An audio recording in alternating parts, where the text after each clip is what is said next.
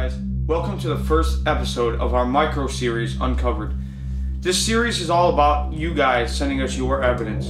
We want to take stuff that you've captured and we want to share it with the world. We want to motivate you guys to go out there and capture your own evidence, and then we can show it to all these people. You can submit your evidence to us using our Facebook page. Send us a message with the evidence, tell us a little bit what it's about, and we'll put it through our analyzation process.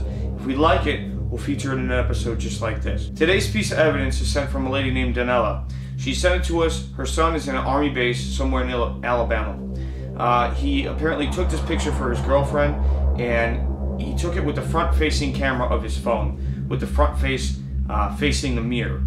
When you look at this photograph, you will see that behind him, there's absolutely nothing there. But when you begin to look closer into this photograph, and you look into the reflection on his actual phone, you will see this figure standing with its arms seemingly outstretched.